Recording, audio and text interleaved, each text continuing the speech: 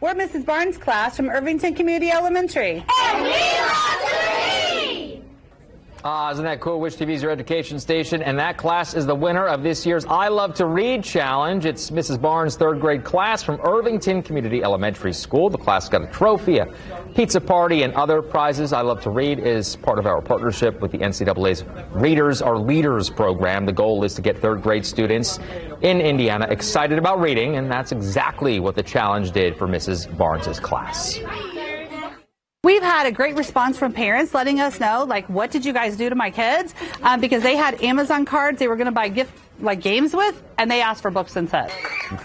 Nearly 2,700 students in 120 classrooms from 55 schools took part in the challenge. This is the 32nd year for the program. And News 8's Hannah Mordeaux was part of that surprise reveal, handing out the pizza there. Isn't that fun? Yeah, it's good stuff.